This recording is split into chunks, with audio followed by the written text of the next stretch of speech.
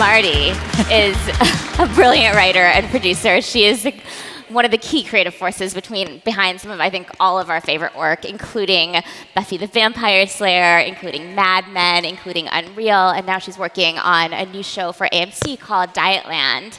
And so excited to have her here. Jameela Jamil is an actress who is, you know, best for The Good Place. It's actually her first acting gig, but she has been an incredible host and presenter for a long career before that. And she's also the founder of a social movement called I Way, where she's really encouraging women to collaborate, to really see themselves differently in a more positive light. And it's really a meaningful piece of the kind of change that we want to talk about here today.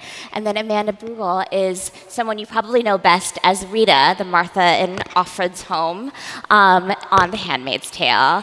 She's also an amazing creative force and someone who is an advocate of women, an advocate of mentorship, and just incredibly articulate. So let's give them a warm welcome.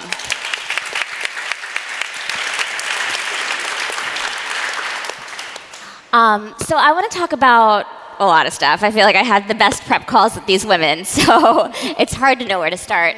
I want to talk about collaboration among women, first and foremost, because I think that we talk about change happening. We talk about we talk about Me Too, we talk about Time's Up, we talk about collective bargaining power, which is such an age-old idea. But that all requires people to come together. And I'm really curious how you think about collaborating with other women. I'd love to hear from all of you guys. Marti, do you want to start? Gosh, I think that what you said is how do I feel about collaborating with other women and collective bargaining power. I heard that also. Yes. I mean, in truth, you know, I did not create Buffy the Vampire Slayer. I helped run that show with Joss Whedon. And to be honest, like that was an incredibly fruitful collaboration. You know, he's a better feminist than I am. I didn't get to go to Wesleyan, you guys, like he did. But in general, collaborating with women has been, you know, has created some of the best experiences of my creative life. Like I created a show on Bravo called Girlfriend's Guide to Divorce, and I was able. I love that. I love that show. Would you guys tell people that you like that show? Because I created it for people to enjoy, not necessarily for critics to enjoy, because I felt like. What we're not seeing enough of, and this only 4 or 5 years ago, saying the word divorce was not cool. Like, and it really was. I'd go into meetings with men and pitch the show, and they'd be like, "Ooh, that's scary. If my wife watches that, she might think of divorcing me." I'd be like, "Yes, that's the plan. You know, this is a sneaky show."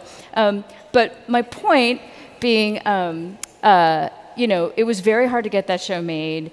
But once we did, the collaboration with women like Lisa Edelstein, Retta, Alana Ubach, Nikar, it was one of the best experiences until we got to Dietland, where this time not only did we get to put women on the show, we had a female DP, we had all female producers on the ground, we had primarily female directors. And believe me, guys, if I could have done that before, I would have. I tried.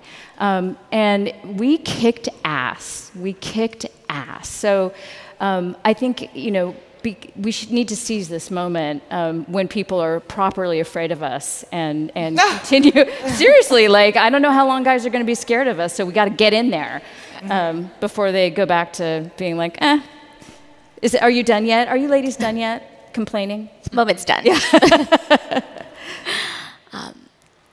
Oh, me? Yeah, everyone. I love collaborating with women. I haven't had much of an opportunity to in my career because I started 10 years ago where there were no women ever on writing teams. It took me 1 year working on a show that I was working on when I was 24 years old to get one woman on a writing team of 8 men, because the men would tell me that I wasn't funny because I was a girl, and so I should just stand there and look fashionable rather than ever try to join in on the comedy sketches.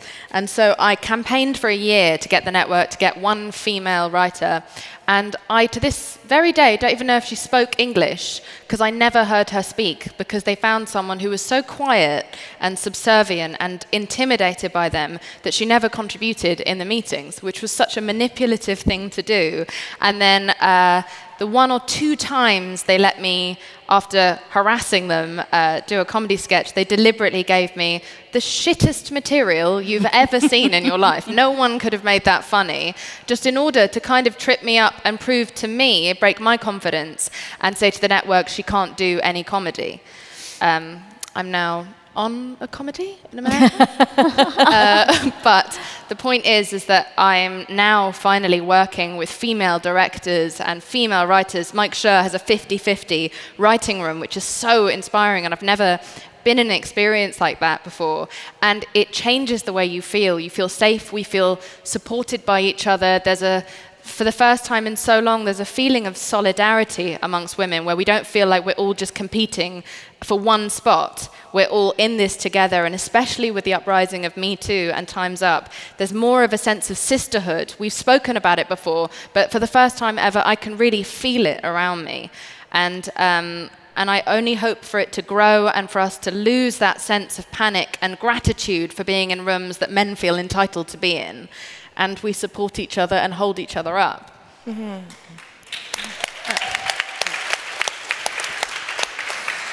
I've been doing this for 20 years, and so it was this similar 10 years ago, 5 years ago even. It just wasn't a common thing to be in a room with a lot of women behind the camera. And I'm Canadian, I'm from Toronto, and the first time I was really on a set that was predominantly women was The Handmaid's Tale. And it was unbelievable how I had been trained to believe a narrative that women working together, we wouldn't produce anything of value. Produce the best show in the world, so thank you. But wouldn't produce, but wouldn't produce anything of value because we were catty and we were out to get each other. And not that I personally believe the narrative, but when you're first in a room with a group of women and it's not something that you experience frequently, you're scared. Not scared, but you want to get it right, you want to do it right, you want to prove people wrong, you want to make sure that you work well together. And within 3 minutes, all of that previous narrative have gone out the window, and I was like, I can't believe we haven't been doing this from the beginning of time. It is the most quiet set. Reed Morano was at the helm. Reed Morano was directing. Elizabeth Moss was a producer last year. She's an executive producer now. A lot of my scenes are involved with a lot of women in the show, and it is so laser focused and quiet. We are so supportive of one another. Not that the men aren't, it's just a sisterhood that is so powerful, and there's an electricity in the air when it's all women. I feel like sometimes all of us, like in this room right now, there's an electricity. There's a lot of time with women, we don't even have to speak to one another. We can sort of just feel where each other is at. There's this inherent empathy that comes along with it.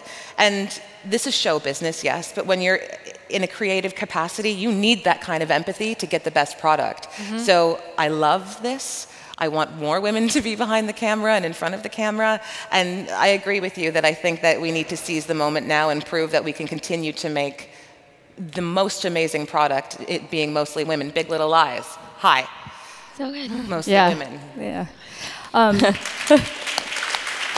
will say, like, cool. It's a good thing too. We have empathy. Additional thought to that is just, to me though, like I can't wait for the whatever wave it's going to be, like 10 or 15, when we don't have to be better than everybody else and quieter and more focused and, you know, the fucking thinner. And, you know, I'm 53, and this idea that getting older is also, you know, I was already invisible at like 35, you know, according to culture. And now that my vagina's a tumbleweed, it's like it's over, right?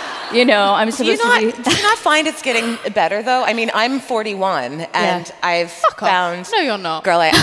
I'm 41. But I found. I think, like with the Me Too movement and with trailblazers and women that have come before me, I find that it's getting easier. It's not getting better, but I do find that 40 now isn't the same as it was 3 years ago. Can I say something potentially inflammatory, which is, but that's because you're beautiful. I think that if at least my experience in the business is, if you're not pleasing to the men who give us jobs, and visually, if you don't keep up. I hear you. Yeah. Thank you for saying I was beautiful. Yeah. Well, you are. I mean, this whole thing is ridiculous, but. No, but I hear you. Yeah. I hear you. I wonder if aging, if we were all aging.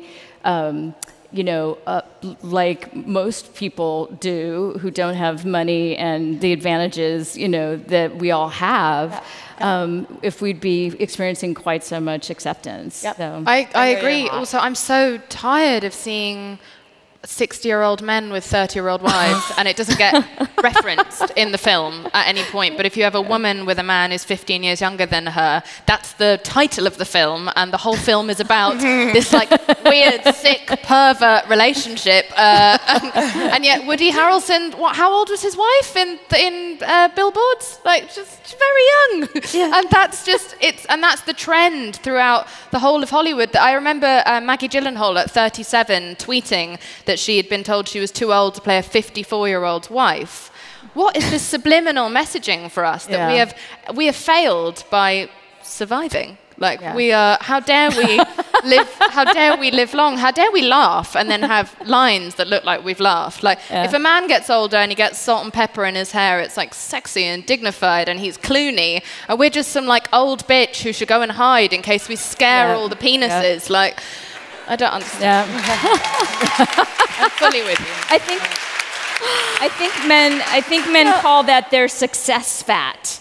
They're like, this is just made of money, and with ladies it's failure. It's like, anyway, we could go on. Sorry. No, this is great. The things you're talking about, though, like the things you're talking about are so ingrained in like what we think and how we work and like how men treat us. And I think like what I'm curious about is like, I feel positive that there are headlines about, women like challenging power structures. I feel positive that, 50 to 100 women had to come forward to, Harvey Weinstein, or to get like a guilty verdict in the Cosby case, right? It's like, it's one woman still isn't believed, like, but like how do we make change from here? Like, how do we turn this thing that I think could be a movement but isn't yet into something that like we're feeding into? Like, how are we addressing everything we're talking about and like making actual change from here? Oh my gosh. I do think it is a movement, but I think that it starts not only with ourselves, like learning how to love ourselves in spite of everything society tells us definitely not to, stepping away from the self-hatred that is like poured into us from the minute that we're born. I think the next step after learning how to accept and love ourselves, which makes us stronger, is then remembering to support each other. Because sometimes we say we do, but we don't, because there is an inherent sense of competition in us, which is again instilled in us by the patriarchy. We have to learn how to actually build each other up, help each other. I have had women that I have worked with sometimes get angry with me for standing up for myself on set, for standing up for writers, standing up to directors, standing up to makeup artists. They get angry with me and start to become mean to me because they are what I upset them with is a sense that I remind them that they didn't speak up for themselves, and they feel annoyed with me for like just changing anything up, putting anything else into the mix. I think we need to stop that. We need to challenge each other, and we need to push each other to speak up. We need to speak up with one another. We really, really need a stronger sense of sisterhood, and I think that becomes harder and harder with social media and all the different things that make us hate ourselves that then make us hate each other. I think that is so important because we are almost... I believe the patriarchy wants to divide us in order to conquer us. And it pits us against each other, and it gives us more and more fucking ridiculous ideals to live up to. If you look at the fact that every time we move forward in a generation, I think it was Kate Beckinsale who pointed this out, that every time we step forward as every generation that moves forward, our body ideals become even more ridiculous to achieve. So before, in the 90s, we all had to be anorexic, and now we have to be anorexic, but with big asses, but no thighs, and big tits, but no fucking arms, and we have to be ageless forever. So we all have to look like a teenage sex doll. Because we're getting into the boardrooms and we're becoming directors and we're winning Oscars and we're writing great things, you know. We're moving too fast, so they're trying to distract us. It's literally like a game of diversion where they're taking our eye off the ball. We need to step away from that. We need to encourage each other to step away from this shit. When your friends are being negative about their looks, you've got to make sure, or about themselves at work, or about their position, or whether or not they should ask for a raise, boost each other up. It's so, so important, and it's the only way we're going to win. That's right.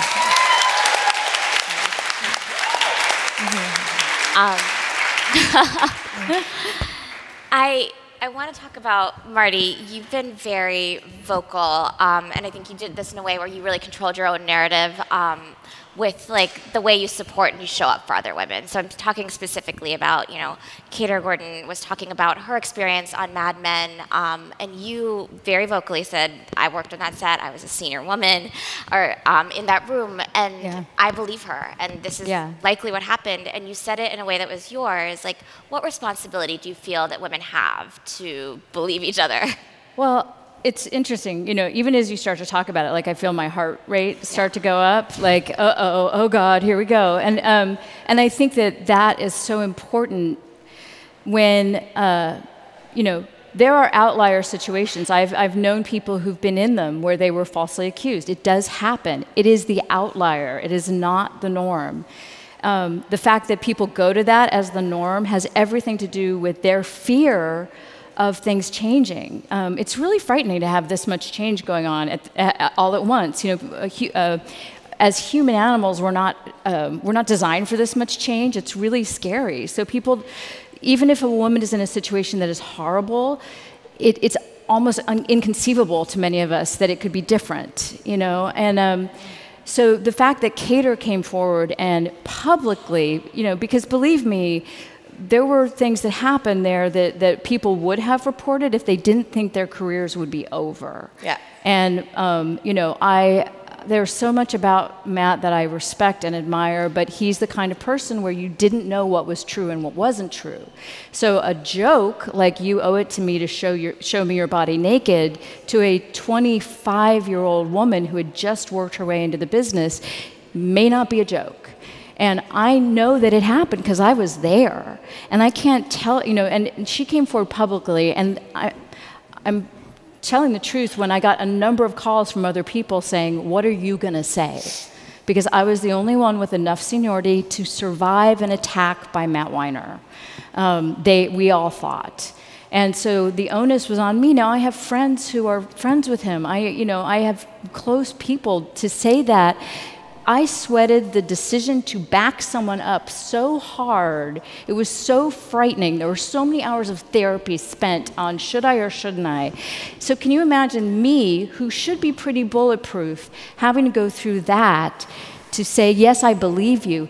And then, so what courage did it take for Kater to say the thing in the first place? And the environment that we worked in, I did have a number of people come to me and say afterwards, like, you know better, it's just how it is. And my message back to them is, it's how it was, and it shouldn't be that way. And if I'm a woman and I treat people poorly, I shouldn't be allowed to get away with it.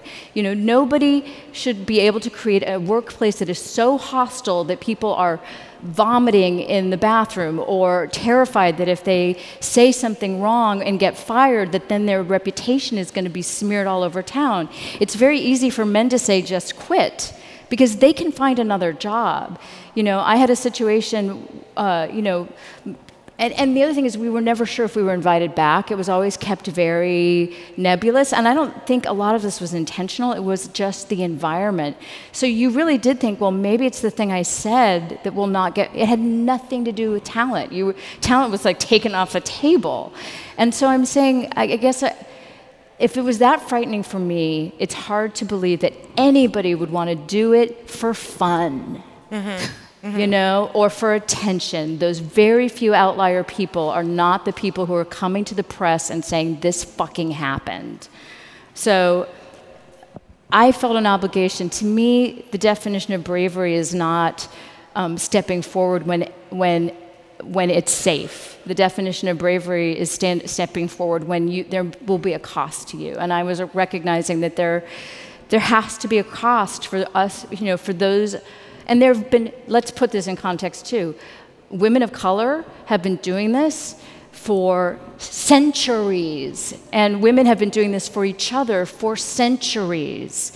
I'm not saying that I did anything that I haven't seen modeled by Rosa Parks, by the women who worked with Cesar Chavez, you know, whose names I don't even know because fucking they were not recorded. You know what I'm saying? Like, this has been going on forever, but when you have some power, which I do because I worked my way into this position, you know, it is on us, the onus is on us to step forward and be brave, you know, and really, what's the cost, you know? Some people aren't gonna talk to me. Maybe I don't wanna talk to them anymore, you know? The more women we have in power, yes, absolutely. The more women we have in power at the top, the less likely all of these things are to happen. And we have to push ourselves, and we have to not be afraid to ask for what it is that we deserve, and we have to ask for more money when we deserve more money, and we have to be bossy, and we have to be difficult. Like, I'm not rude to anyone ever, but I am very firm with my beliefs and where I stand, and it took a lot of being bullied in order to finally stand up for myself, because no one else would stand up for me. We have to do this, and then we have to progress, and we have to do it for the next gen. We have to not just do it for ourselves, we have to do it for our daughters, for their daughters. Like, we have to rise to the top so that we can protect the others, because otherwise we're just vulnerable. Yeah. Although, one quick addendum, because I've been trying to get into the business since I was very young, you know, worked as an assistant, worked my way up, got that first job, you know.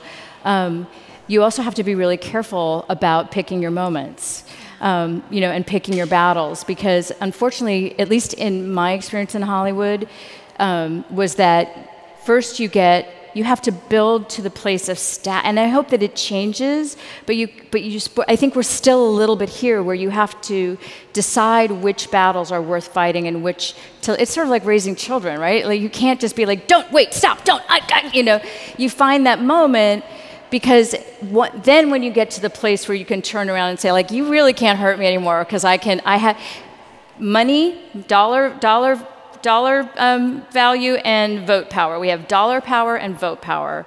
And in a lot of workplaces, you don't have vote power. So you got to kind of build up your dollar power. And once you've got just enough, then it is, and I'm not saying, I'm just trying to be realistic in terms of building a business.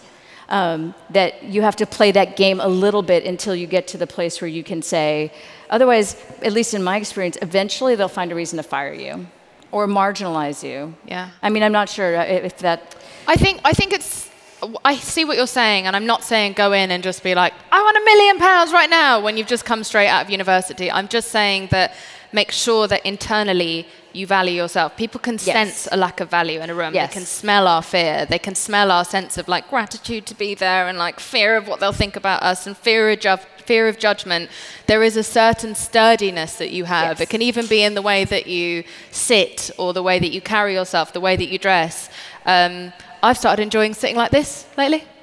Not in dresses, but it's like, you know, I'm in a birthing situation, but there's just tiny little things that can project onto someone else that you feel strong and safe and sure about yourself. And I think those are good things to adopt and learn, and they will make someone inherently slightly fear you and respect you, I think. That's there's so much I want to follow I'll close my legs. I'll close my legs. So.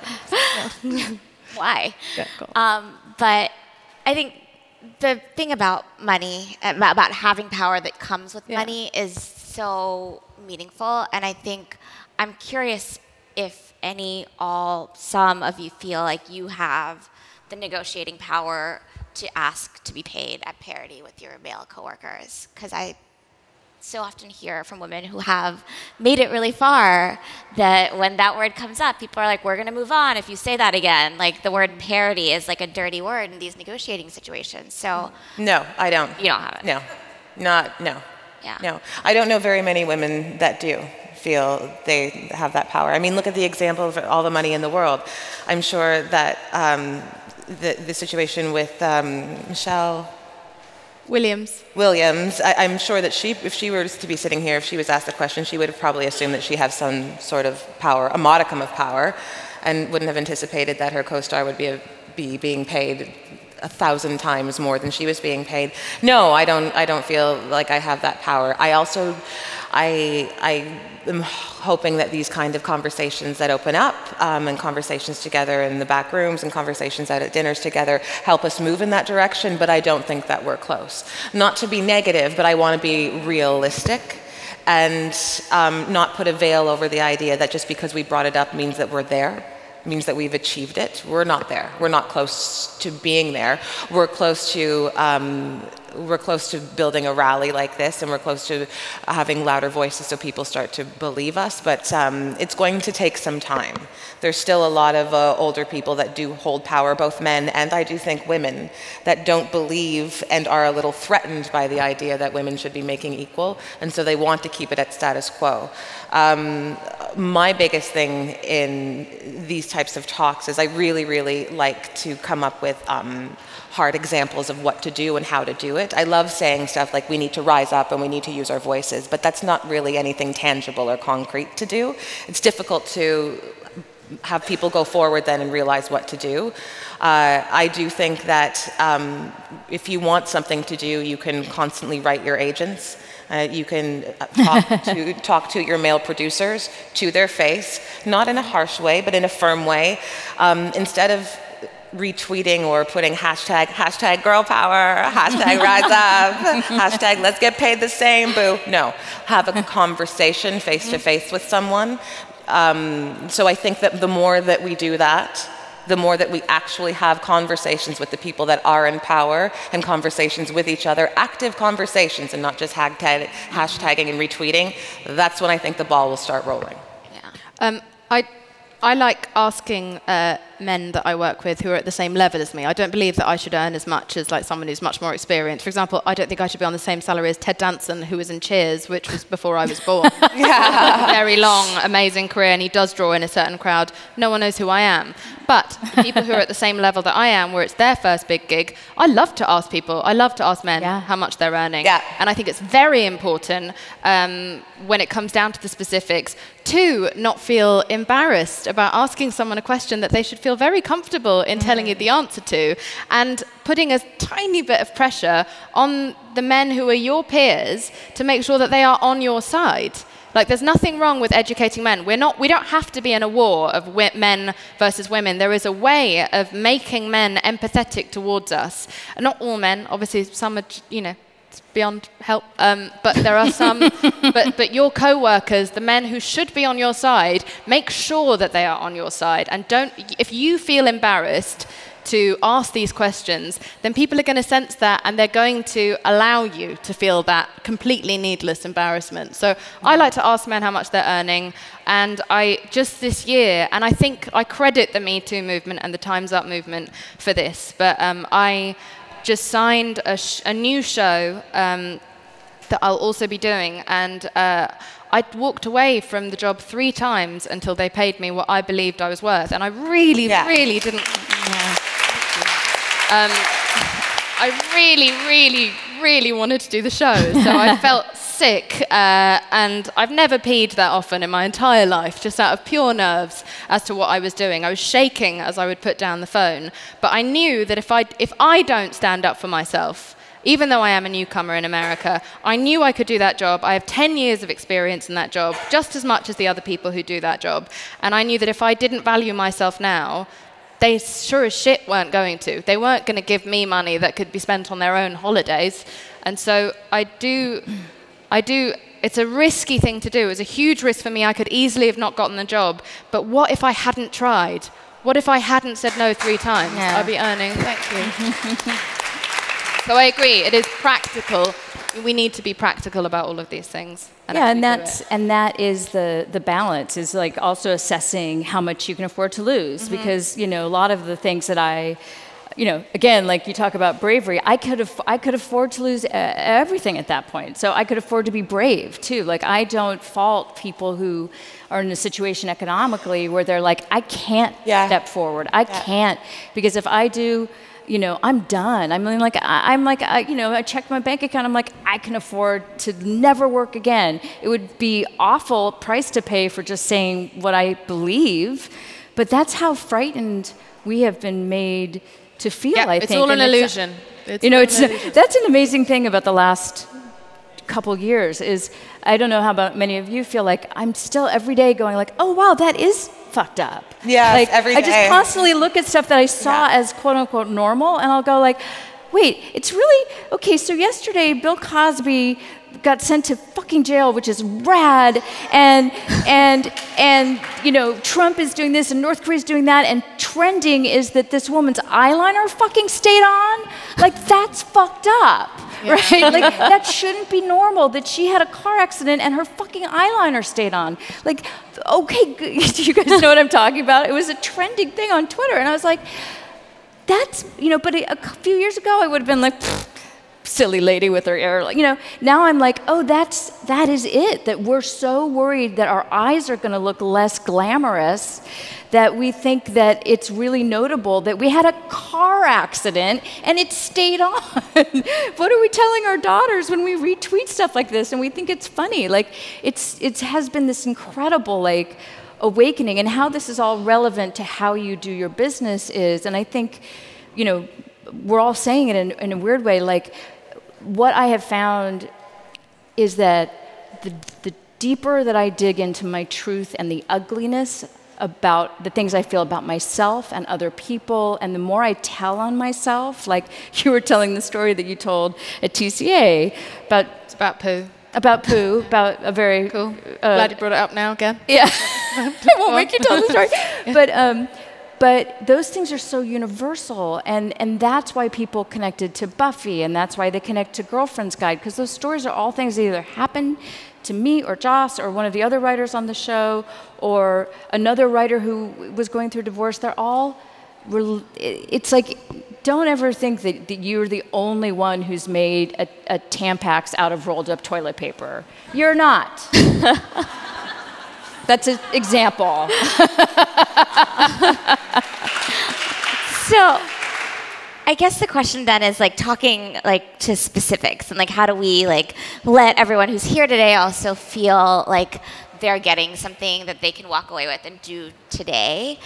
I'd love to hear. I think first I'd love to hear how you guys all have power now. You have success, and I think there's always more to climb and to desire, but how do you employ that power in service of other women today? Oh my God, there's 3 questions in there. I have power now really because I've learned kind of well how to achieve balance. And I found that earlier on in my career, a win, it was good, but just focusing just one thing on the win and one thing on your career, it's a bit lonely. I have 2 children. I'm the mother of 2 young children, and celebrating the wins in my career now and then being able to drop that, leave that, because that's not what solely it makes up me, what solely defines me as successful, and then being able to focus on my family and then being able to celebrate them has fully put me in my power now as a 41-year-old woman, because I do feel that I'm more like a well-rounded person instead of trying every day my intention and my goal being about getting a job or looking pretty or looking good. I still want to get a job, but the balance and trying to achieve balance and harmony in my life has enabled me to really stand in myself, knowing that if my career were to fall apart, that I have my family, or knowing if my children are driving me crazy and I don't want to see their faces, then I can go out the door and I can go to my job, and that really is giving me power. As far as specifics and going forward and what to do, I love a list and I love a task. So I did this with a girlfriend of mine because I read it on Oprah.com, and I did it last year because I just found, not unlike you were saying, it's so ingrained and it's taught. We're taught to be suspicious of one another, women as a whole. And just little subliminal messages, even in lovely cartoons like Frozen and Disney adventures. Women are taught to suspect each other and throw shade at each other and not support each other. It's so inherent in us. So I challenge every woman in this room, because it was a really, really neat exercise, for 14 days to find one woman and lift her up, whether that be in a compliment, it could be a stranger, it could be your mother, it could be your sister, it could be your best friend, but give her a compliment and tell her why you love her. The stranger, that might be creepy, but don't worry about it. It'll work out. But the first couple of days you might feel self-conscious, but what it does is it gives you purpose and intention for that day to actively seek another woman and lift her up. And once you're done, once the 14 days are over, you feel a little lost, because going for 2 weeks lifting other women up, it becomes contagious in your life, and you find it's something naturally that you want to do always. And it really, really changes the way you shift going through the world, because you actively seek other women throughout the day to, ooh, I can't wait to tell a girl I like her shoes, or I had a teacher and she really made me feel good about herself, or I see a single mother on the road and I'm telling her that she's doing a good job. And if we start doing that as a collective, I really think it'll become contagious, and it's something that we will, with intention, go out and do with each other. So try it. That's amazing. Hope everyone does that today. 14 days, though. Yeah. Starting today. Yeah. No, I'm going to start today. Mostly by telling you that I loved that. That was my first thing. See, that's good. You said. Thank you. Why are there so many male rappers all singing about murdering pussies and drugs and guns and everything else? Why are there so many of them, and they all feel like they've all got their own little space, but there can only be one female rapper at a time? And when another female rapper comes up, the queen has to destroy the other one. Like, why do we always just get one of a woman and then hundreds of the bloody men? Like, this is another part, just going along with what you were saying, this like sense of like there's only space for one. There's all the space in the world.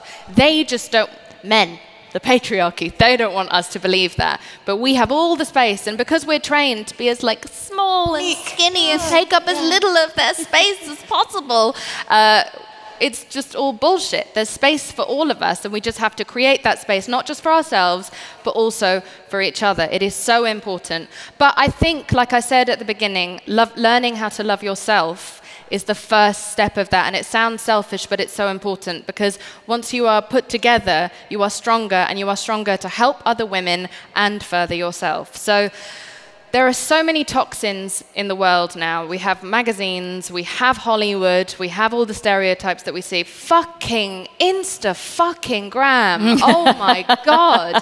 Hitting explore on Instagram feels like going into the wild west of my self-confidence. Like, I have no idea how I'm going to feel afterwards. Like, unfollow accounts that you find triggering and that you find toxic to yourself. I call it the fuck shit detox, of just like detox your brain, remove toxins from your life, people around you who make you feel bad about yourself that you can avoid, members of your family that you need to confront and tell them how they make you feel, things on social media that make you feel bad about yourself, magazines that you read or that you follow online that tell you things that make you spend way too much time thinking about your exterior and nowhere near enough time thinking about your job, your career, your soul, your family, your happiness. All of these things are so important for us to do as a collective, as you were saying, but detox yourself. Get rid of all the toxins in your life that chip away at your womanhood, at your sense of self. That's something that I decided to do at 29. At 29, I was told when I was thinking about leaving England that I was too old, too ethnic, and too fat to come to America and try to have a career here. In the time since, I have not lost any weight. I'm older, for sure, and I've been in the sun, so I'm darker skinned, and I'm having a great time, and I've got jobs, and I didn't listen to them, and I did succeed because these were invisible monsters put around me of just like fear-mongering. I have also unfollowed anyone on social media that makes me feel bad about myself. I don't follow magazines that teach me to focus on my exterior rather than my interior, and I've told members of my family even to fuck off when they have made me feel bad about myself. I've gotten rid of bad men, around my life, and I've told female friends who make me feel bad about myself or feel competitive with me also to either get therapy or remove themselves from my periphery. I now have a clean existence, and I cannot recommend that highly enough for just mental health and also physical well-being. That's my opinion.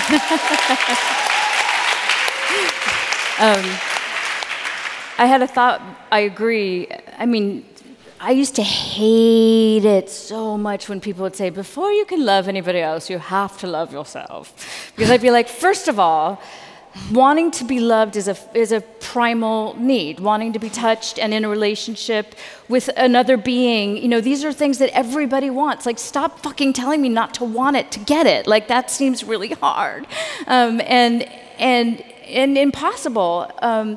But what I have discovered, you know, over these many years is, for me, like, just what you said, valuing myself.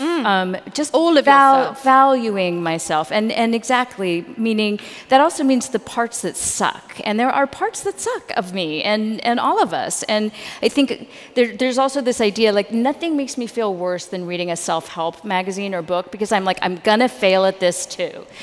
All those books should just be called Another Way for You to Fail. Because I'm not ever gonna do any of this perfectly. The way you get to this, I think, real sense of value is when you go like, yeah, parts of me suck, parts of me are great. But to me, like, the whole Me Too moment, hopefully what we can earn by this is that women are also human beings. We have all the qualities of a human being. We have good things and bad things, just like other human beings. We are actually human, just like other people. We also make human beings. Oh, and we do that. So we're actually better than some human and then beings. we feed them with our bodies. Men only exist because we fucking put them here. We push them out. Like, literally push them out of a very small hole. It's a small, painful experience. Exactly. Like, how can anyone devalue one half of the world who is responsible for creating them? We build them with our own cells in our body. Yeah. It is so insane that we've been made to feel devalued. How has this happened? We are the generation that, because of the internet and because of the movements and because of the fact that we can communicate with each other, who can change this. Yeah. And I think it's really exciting to be a part of. It is. It's miraculous, but it's also terrifying. Yes. So scary. I feel I will probably never have sex again, but that's okay, because vagina, tumbleweed, it's fine. I made my children. I'm good. You're all set. I think there is, like, something really amazing about this conversation, in that you're all very forthcoming. You're very articulate about the things that you feel are not right. Mm-hmm. And I think, like, we don't have those kinds of reporters in this room today, but, like, in another room, like, if we had had this conversation, there would have been headlines tomorrow about, like, difficult women, because angry women, difficult women. And I think, Marti, you said something about, like, being called difficult, like, can be a career-ending thing. I'm misquoting you, but generally getting the gist of it. And I'm just curious, like, how you think about, like, how do you respond to people who call you difficult? Because the bar is so low for being called that and being treated that way and being seen as an impediment. Like, how do you address that? Especially because so often there is a power imbalance, like, between the person who's calling you difficult and yourself. Mm-hmm.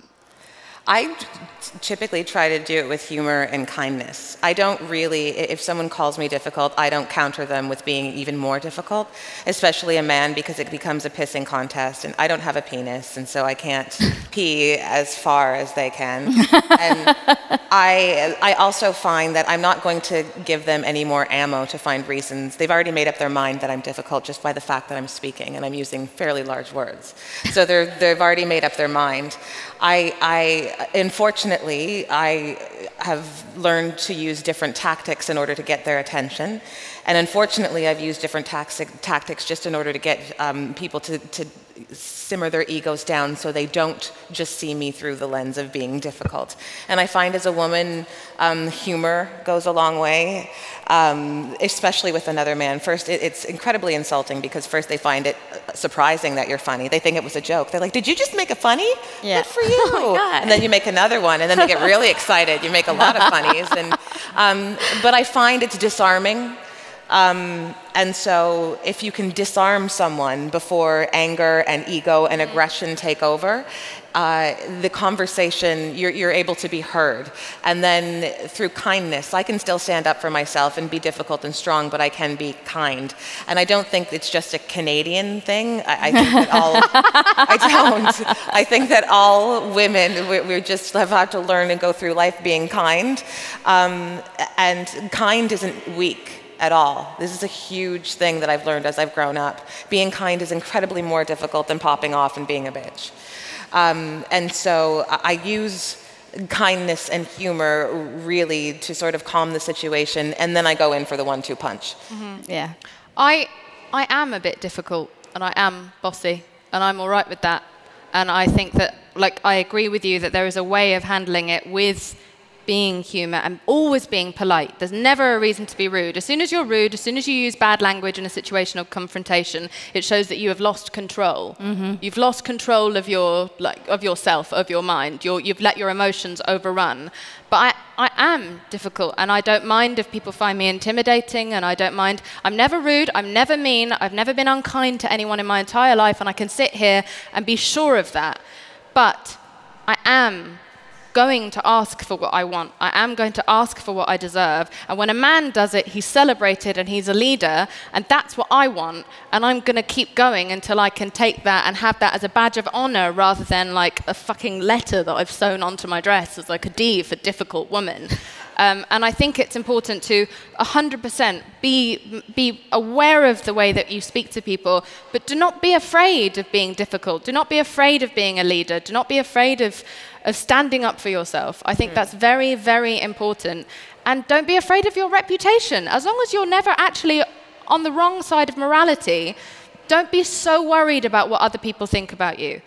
And I am a newcomer in Hollywood, and I'm not just saying this from a great position of power. And maybe I'll be like homeless in 10 years after having said all of these things because no one will hire me again. I hope not. I just think that as long as it's within morality, I think it's very important to not be afraid of being a little bit hard to deal with if you're coming up against unfair resistance. What about you? I mean, it's kind of a combination of the two. I think for me I've been far too afraid that I didn't have value. I really bought into that idea. I really bought in. I mean, half my work's about it. Like, I had terrible eating disorder growing up, and and really have sort of fought and have mental health issues that I've battled my way back from more than once. And so having all these challenges, I really thought there was something profoundly wrong with me. Now I understand that the fact that I survived those things means I'm pretty tough. But for years I thought, oh, that means that there's something really, really wrong with me. And now I don't feel that way. But because of that, I think I took so much more shit than I needed to. I really didn't understand that my work had value and that what I brought to the table. On the other hand, I do really understand it's a business, and yes, money talks. I cannot emphasize this enough, at least in my experience, which is if you're making the money, they will put up with a lot. Mm-hmm. But if you are not making the money, it doesn't matter what gender you are, what color you are, what sexual orientation you are, they'll find a way to get you out. Like, it's a very ruthless. There's a ruthless quality to the corporate world, and they'll find if it looks bad to fire you for something that is actionable, they'll lay in wait until they can, or they'll marginalize you. But to me, it's less about like gender issues and much more about power and money. So I try to be really mindful about when I am difficult. And sometimes lately, I've also got enough, like this next season, there'll be 4 shows on the air that I either created or co-created, Thank you. And now I have dollar power. So now, She's going to hire all the women. I'm going to hire. I do too. That's the other thing is I really have and do, and I try to recognize in myself when I'm feeling threatened by other women, because it is kind of it isn't. I'm not going to get into why I think that may be true, but I think that it is something that can be very primal feeling, a very primal instinct of like there's not enough. The fucking saber tooth is dragging my baby around. I gotta get me a man, you know.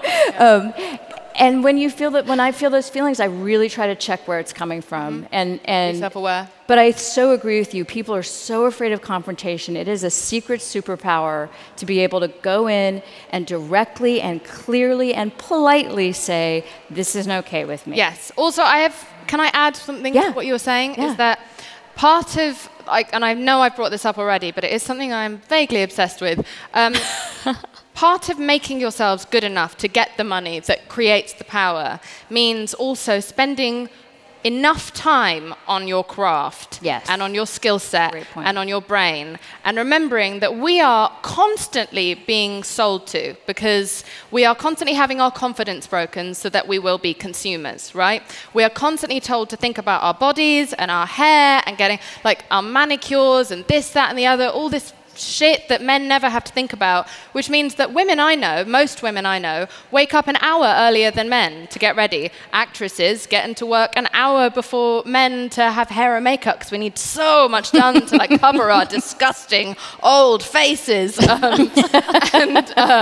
And we are always being distracted online, and we're always being given all these messages from magazines about what we look like, how old are we, how fat do we, like this, that, and the other, all these different things that we're told to concentrate on. And every minute that you spend thinking about how thin and gorgeous and young you aren't is a minute that you are not spending thinking about school, thinking about growing your business, growing your happiness, growing your health, your mental health. So try as much as you can, as I said before about removing the detoxing yourself from all the bullshit that's out there. Make sure that you recognize how much time you're spending a day. You know, I wish they had an app for it. You know, like they have an app for how much time you spend on social media. That's a great idea. I fucking wish they had an app for how much time we spend thinking about our exterior, which doesn't matter, that men spend so little time thinking about whatsoever, because they're just going for the goal. That's it. Their eyes are just on the prize, and that's all they're focusing on. Think about it, register in it, write it down on notes every time you have a bad thought about yourself or just a thought about your looks, and think about how much time you're putting into building up you in totality. I started a movement on Instagram called, it's like @I_way, and what it's about is women no longer being valued for how little we weigh. For our exterior, it's about recognizing yourself in your totality for all the parts of your life that are brilliant. The children, the family, the work, the school, the everything. Everything that makes up who you are. We have been devalued and diminished so much by society as to not being worth anything more than that. And I think that via the thing that I've started on Instagram, which is kind of like one safe space on the internet where you can see other women starting to remember that, oh no, wait, I cure cancer for a living. Oh, I save lives. Oh, I'm a firefighter. Or I survived cancer. Or I'm living with a tremendous disability. People who are actually remembering that are like, oh, wow, it doesn't matter that I'm not built like a cola bottle. Like, I'm an amazing person. I'm a woman. I'm a human being. Please take that sentiment with you and remember that there are so many pieces to what makes up all of the women that sit here today. You are so much more than what we just see at the first glance. And you have to recognize that, build that up, and stop thinking about all of the nonsense that we are told that we have to think about. That's all. Yeah.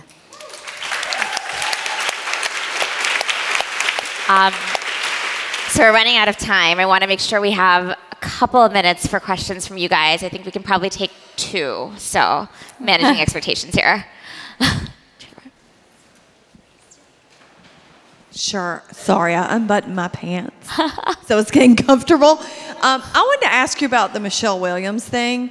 Wasn't the agent, didn't they both fall under the same agency? Yes. Yeah. So do you know anything about what happened with that agent, or if a conversation came from that? I don't personally. A huge conversation came from it. Yeah, and you but know, to the agent. yeah. Oh, I don't know. Yeah, Tell me. A public apology. I mean, I'm not the reporter. I feel like I am. Okay. A public apology was given, I think. I do know that then the agency also kicked in some money towards Mark. Tremendous amount of money. A tremendous amount of money. Mark Wahlberg towards, I think, the same fund that Mark Wahlberg gave his salary to. So there was definitely an admission of guilt and acknowledgement. It seemed like the issue was more about Mark Wahlberg and Michelle Williams when it kind of should have been more about the agent. People the agency negotiating. was where I was going with that. Like, Yes. that's where the conversation needs to be, I would think. But well, I think it was a quick and dirty. Again, I don't know anything, and I don't want, if anyone works at the agency or is the agency, don't come to my house. I don't know you. But I just bought a house. yeah, don't come get me in Canada. I have nothing to do with you. We can all go to camping together if we all get fired after. Yeah, okay, this. good. Yeah, good. let's totally go camping. But I agree with you. I think that I kept being so frustrated because, it was a lovely gesture that Mark Wahlberg made. I think it was incredible, great for him, but dude, that's exactly what you should have done. But I do think it came, again, the story and the way the story was shaped and then the way the story was told, that this man was given all of this money and he was a hero because he just sprinkled it around at all of the other women that didn't get the money. So I agree with you, it was shaped by the media in a really unsavory way. I would have liked to have known more about the agency, but their very quick movement to sort of remedy and just sweep it under the carpet shows, I think, a complete admission of guilt. I know that there's been a lot of agreements between a lot of agencies for gender parity soon. I think they've given a date of like 2022, so thanks for trying in 5 years. But I do think that it did put pressure on the agency, and it's put pressures on a lot of agencies to know that they are accountable for these kind of actions, and they're going to be in the public eye. So I do think it put fear in them. But you're right, I wish this story there had been a different villain in the story. You're welcome. One more. Hello, I'm over Hi. here. Hi. Oh, hi. First of all, you're all amazing. I've loved this conversation. I just wanted to ask, what would be the one thing, if there was one thing that we could take home with us and plug into our lives to inspire us, motivate us, whatever it may be, what would be the one thing you'd want us to take away from today? Make a list every single day. I do this every morning and every night when I'm feeling down, of every single thing that is good about you and your life. Mm-hmm. And I know this sounds really cheesy, and I don't care because it really works for me. And it's so amazing how many times a day I forget and I lose perspective because of the chaos that is around us everywhere. And now we have our phones, and it's everywhere. It's all over our brains. We're just drenched in like shame and guilt and worry. Make that list every day and every night until you start to remember naturally that you are a rounded individual who's made up of loads of parts, and you are worthy of great things and lots of love and respect. Okay. That's my one bit of thing that I would like to take rid of that. That's my one bit of thing. What great English. Yeah, go on. I mean, to me, my one thing is that, well, it's a two-part one thing. I'll be real quick. One, that Rome wasn't built in a day, so failing is part of succeeding. I failed on the way here. I fail all the time, but that is part of growing as a businesswoman and as an entrepreneur or a business person. The other one is what you're doing matters. Every single product, story, they're all narratives, and everything you make and put into the world changes the story. And everything you do that is positive or makes people feel empowered changes the story. So every step you guys are taking is going to make this world a more fair, more equitable, more reasonable place. So don't ever think it doesn't matter. People will try to tell you what you're doing because it's pretty or it's superfluous, or it matters because you're telling your story. Keep doing that. Mm-hmm. I touched on mine before. Go out of your way to uplift one woman every day. Yeah. It will really change. it'll change your intention and how you go through the day, and you'll see a response from her, and it really does reverberate through all womankind when women are kind to each other and good to each other, and it's contagious. You're going to tell me like I look cute, and it's going to make me feel good. I put a pep in my step, and I'm going to go and tell 3 other people they look cute, and we're all cute, and you're good, and you're smart, and it encourages celebrating each other instead of like competing against each other and wanting to beat each other. And it also, I think it's really important to do it to young women, to teach them how to be good to each other, because their only examples right now are those examples on Instagram, something that rhymes with Kardashian. So Car crashing? Yeah, car crashing, which are lovely women. But instead of trying to thinking that they have to be like that and look like that and act like that, just complimenting who they are in their own little bodies, and then they'll start to learn how to do that. It's really go through your day with the intention of uplifting a woman. And their minds and their personalities and their sense of humor, like all of the things, like just because that is the problem with social media, is that it's all just the exterior that we end up complimenting about each other. And don't be afraid to be smart and to be funny in front of men. Like sometimes men are threatened by smart or funny women, and we try to make ourselves small and harmless. Don't carry that fear around with you. Find a man who is man enough to handle that and respect that and love that about you. Amazing. Marti, Jameela, Amanda, thank you so much. Thank you guys. Such an amazing conversation.